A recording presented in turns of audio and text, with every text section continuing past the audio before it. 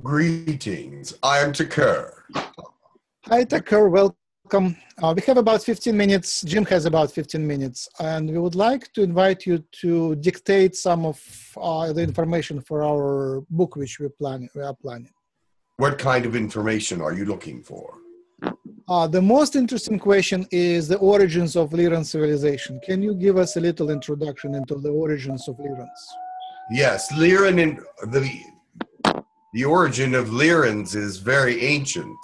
We used to have a planet called Lyra, of course. That was the earliest planet name. It meant just like your name meant like a rock or earth, but it was an early term from the Lyran people that we came from the rock. But that since has been destroyed. Where it was in space is now questionable. It's been that long ago. However, it was not in the Pleiades. We know that for sure. But it was, if you were to look at your sky and you pick out Alpha Centauri, to the right and to the north and east of Alpha Centauri, in that area of space far behind, was where the Lyran planet was supposed to have been.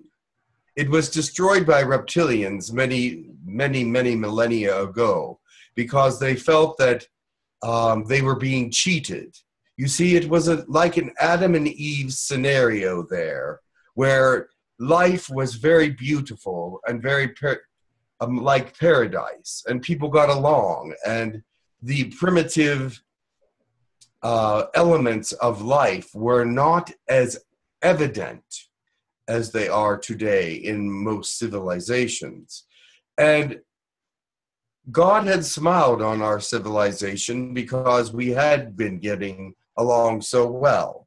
And therefore the Reptilians did not like this and started to come around and act as if they were being cheated in some way. And therefore, yes, we had some technology back then, and there were some things that we could do to fight back, but we were not a warlike people. And so we could see that it was obvious that we were not going to win a war against these particular beings. So therefore, the next step was to find a way to get off the planet, because we heard the rumors that they were going to destroy it. And indeed they did eventually, but not before many thousands of ships left the planet and scattered all over the galaxies. And that is where we are now. We are all over the place, actually. And we are happy to say that even though our planet was destroyed, we made our own. We created another planet in the Pleiades, about twice the size of your moon, actually. That is where the Lyran culture is now based. Is there another question? Yeah, thank you. Other participants, prepare your questions about the Lyran culture. So first, why is the Lyran culture called Lyran? Was it initially on a star called Lyra? Yes, that was the name of our original planet. It was Lyra, and it means earth or rock.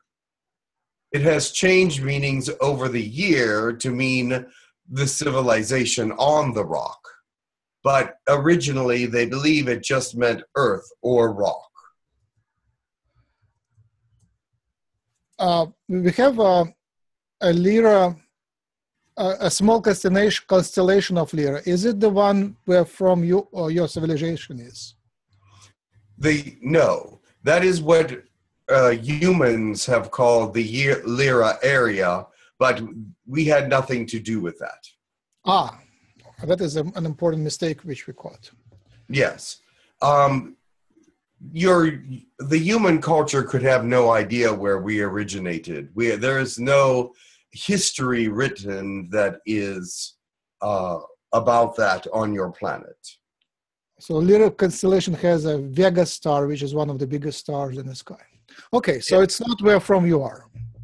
Exactly.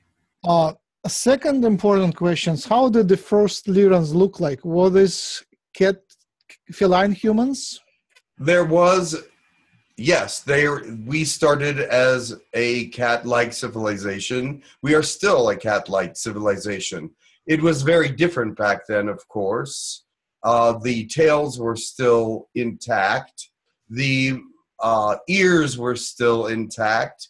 But as time has gone on, evolution has taken the tail down to almost a stump, and the ears are no longer obvious on the outside of the head. The reason for this is because after a while, telepathy became part of our culture, and we no longer needed to hear as much, and we did not need to listen as much, because we started to speak in psychic languages. However, we still do have a verbal language, and we still use it. But there are times when we use mental telepathy to communicate. Thank you. Staying on the topic of the felines, were the body and is the body of the Lyrans more like human body or more like a lion body? More like a lion body. So the structure of your legs are more like the structure of a lion than a human. They turned out the way. They are now more like human legs, but they originally were not. Of course, there's a bump on top of the knee that is still there to remind us where we came from. But there is the way that the leg moves also is different in some ways. We are much taller and we need a lot more support. And so the thigh area is very large. Our cats can climb the tree just using nails. Can the Lyrans do the same? We still have a form of claw, if you will, but it is not as much in use now as it used to be, of course. But we do trim them as you trim your nails as well. And so therefore they are not sharp like they used to be, but they do hang over the front of the finger, if you would call it a finger or paw. We have, they do hang down over the edge, and we use the hands as you would use your hands as well. Can you climb a tree using claws? I am sure that I am still capable of climbing trees on my planet. Wonderful.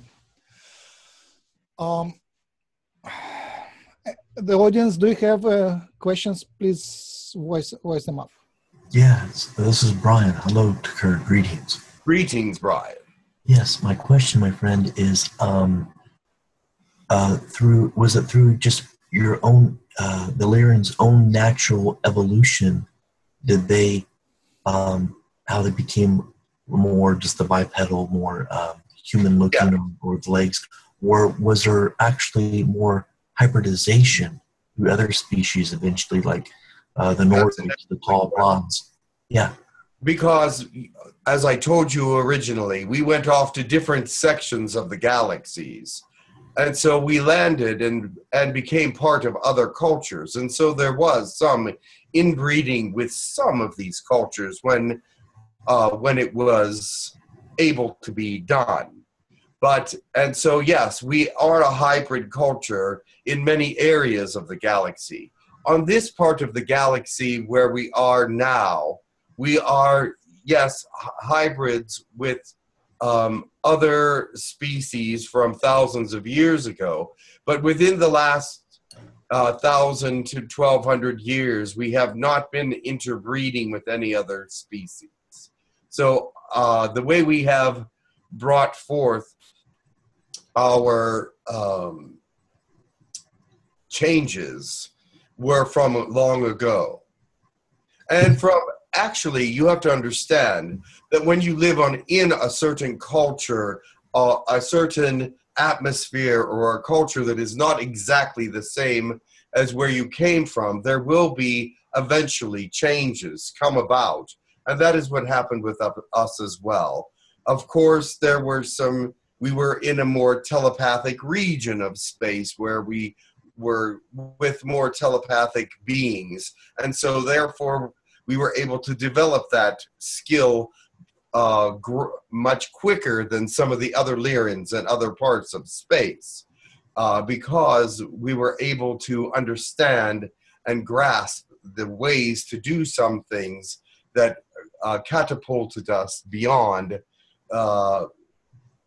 some of the other sects, if you will, other species of our own kind. Of course, just like your planet, we were not all exactly alike, and so some Lyrans look very much different than we do at this point and still have the ears and the tails and longer fur and things of this nature. And we are related to them from millennia ago, many millennia, but we have run into them in our space travels, and we are still friendly and speak about the legends of our planet from the very beginnings. And we do take our culture with us wherever we go. And one of the things that we take with us is that we did have a binary sun or a twin sun. And this was something that was part of our culture for many years, from the early years that the two suns in the sky were named Ikan and Oshonda, and they were mated and they were our creators. That was the very earliest thoughts about Ikan and the very early parts of our civilization. So we still all have that in common. We take that memory, if you will, along with us. And the memory of what our planet was like, we took parts of the planet with us. Some of us took trees. Some of us took animals. Some of us took pieces of the culture as stone, as brick, to remind us of home, because we were sad to have to leave. So of course we took as much of our homeland with us to remind us of the past as we could. Not that we were going to live in the past, because we knew that was not possible, but we did bring it along with us because it was part of who we were, and we wanted to make sure that it was remembered in our culture. Our songs, our dances from that time were written and stored in libraries on each ship to remind us of our early cultures and what they were like, and the instruments that were being played at that time. Although they are very different today, they are still in our, what you might call, museums. And there are thousands of museums all around the galaxies with different artifacts from the original Lyra planet. Our particular things that we brought with us, of course, we all took many similar things. We have many of our instruments and songs and many of the writings from that time that were very early and very peaceful. What a peaceful and beautiful culture it was. And we're very proud of that, in the sense that we have not been a warlike people ever, and that we have developed into even a more peaceful fourth dimensional culture. We are moving into a fifth dimensional culture eventually within the next few hundred years. Just as you are moving into fourth dimension, we are moving into fifth dimension. You mentioned that you limited hybridization with other species in the last 1,000 years. How is it possible without limiting the personal freedoms? It was a choice of the people. It was not that they were forbidden, but they chose on their own to stay within the confines of the 80,000 or whatever population that we had when we moved on at that time. Right now, we're in the billions of people at this point.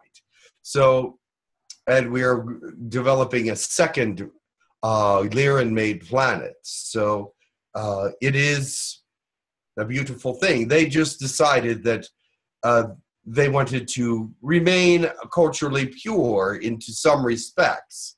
Not that we are prejudiced against others, but we wanted to keep our culture alive in a very pure way. Wonderful. And Wyatt, another question from the audience. Yes, Yeah, I have a question. Yes.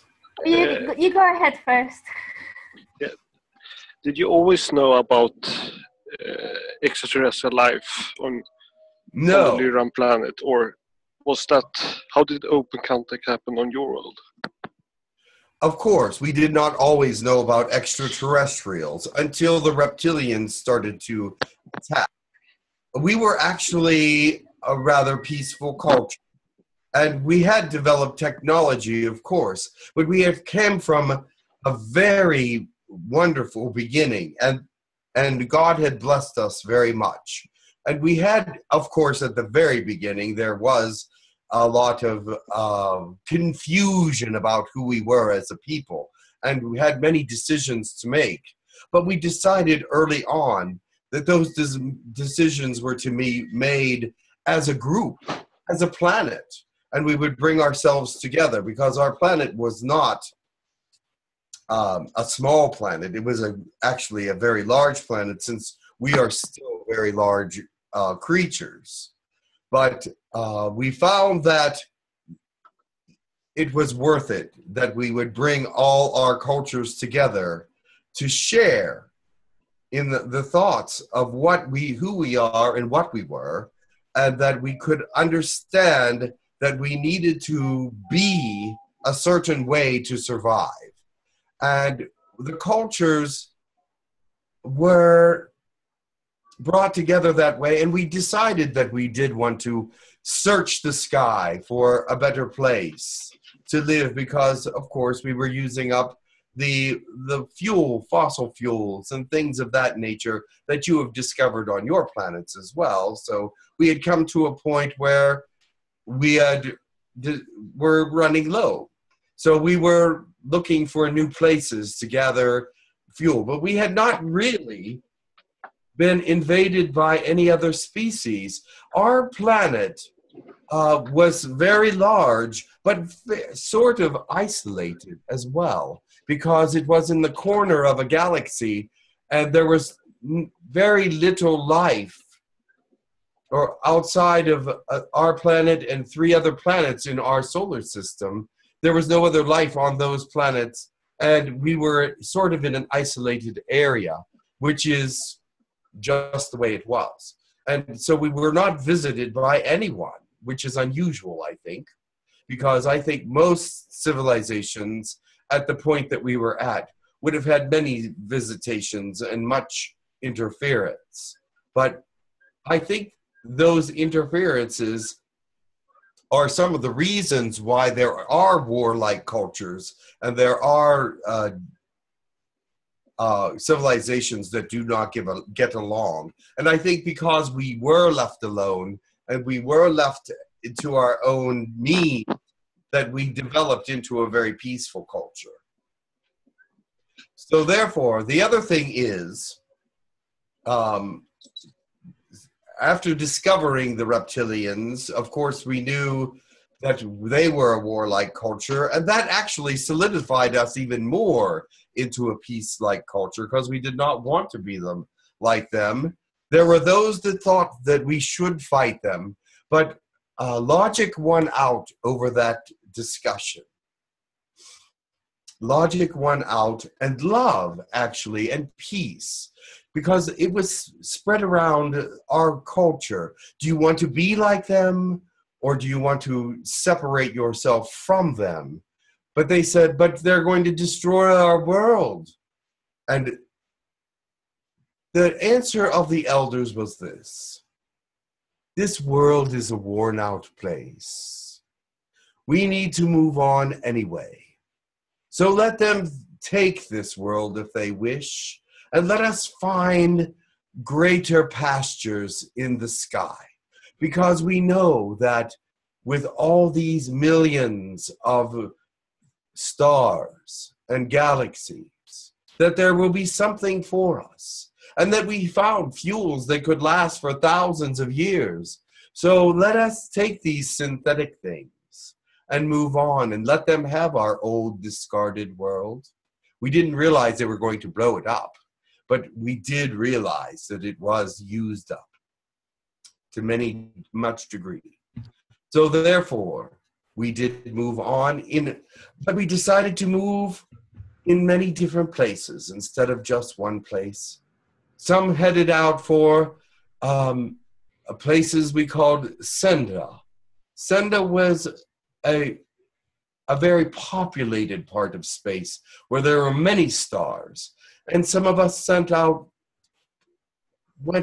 onto the Fiora side, which was the stars there was a sparse number of stars, and others just sent out to go wherever they felt God was leading them to go.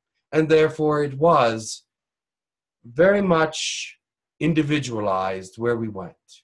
But we took our families with us, and we stayed in contact for many, many years, and still are in contact with many of our species, many of the different ships that left.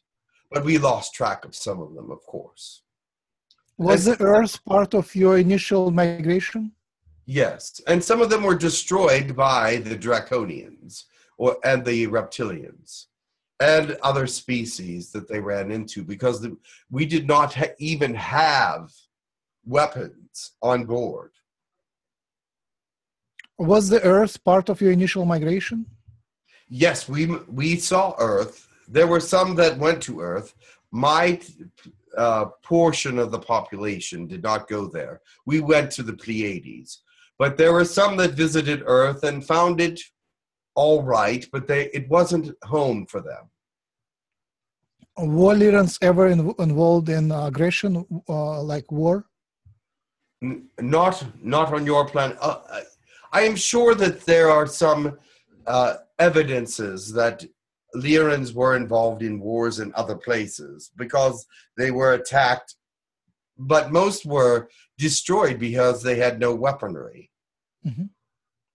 And some did develop a weaponry if they decided to protect their planet, but I do not know of any of them that are warlike at this time. So the Lyrans were the first humans in the galaxy which gave rise to all other humans? Gave rise to what? All other humans in the galaxy? You mean Lyrans? Did the Lyrans, are Lyrans the ancestors of all the other humans in the galaxy? No. There are many species in the galaxy that are older than us. Who are humans? And humans are actually younger than us. So we did not develop humans, but we did have something to do with their seeding at some point. But we did not stay on Earth for long, perhaps a few hundred years. Oh, I'm using humans in galactic term. There is galactic humans, which I think are all these descendants of Lyrans. Ah, yes, like the Nords, mm-hmm. the Pleiadians. And Orions. Pleiadians are the ancestors of humans, yes. So are Orion humans also your descendants? Yes. There are some Orion humans that are also part of that ancestry, and Arcturians and other species as well that had given some hybridization to the Earth. Now let me explain something to you. You realize that there are missing links in your evolutionary patterns, and therefore that is when quick change was happening, and when other species were changing the life forms and causing gaps in the actual evolution of mankind. This was different than with any other species, With every other species, you will be able to find all what they would call a missing link. But on Earth, there are definite missing links that you will never find because they were evolved so quickly because of hybridization and because of the seeding of some planets.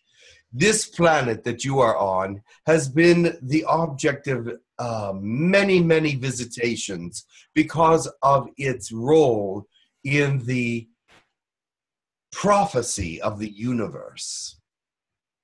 This planet has been mentioned many times and is mentioned now in a very clear and interesting way, which I cannot go into right now, but your planet is very important in the growth of the galaxy and the universe. Thank you. Carolina had another question. Yes, hi. My question is, are different types of feline classed as Lyran? For example, lion beings or the tiger beings, are they Lyran? Yes, they have Lyran in their background, yes. And they are hybrid breeds of Lyran, yes. This is true. There are many hybrid breeds of Lyrans that did interbreed once they moved out of the Lyran stage, as we can call it, and moved into other galaxies and made their homes in other places. Some of them found worlds that were very primitive, that they could that were breathable for them, and they could just inhabit it and become the population there. And not that they kicked out any part of the flora or fauna that were there, but just were included into it. Right, so which animal, which feline in our planet would you be most close to? Well, if to be honest, we are closest to the lion. But if you realize, if you go back, lion is a missing link as well. They have no idea where lions began. It is because they came from other worlds. There is a belief here that Lyrans donated lions to us, and that Sirians donated dolphins and dogs.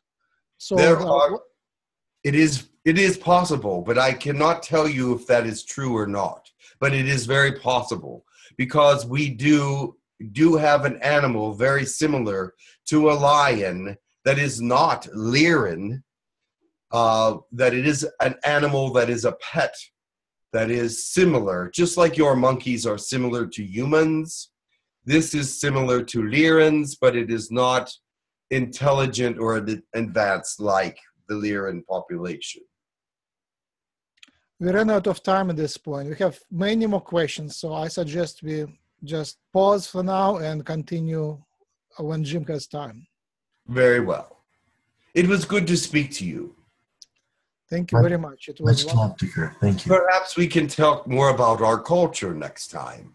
Absolutely. And what things that we do for rituals and things that are happening annually, as you might put it, that are pertinent to our traditions.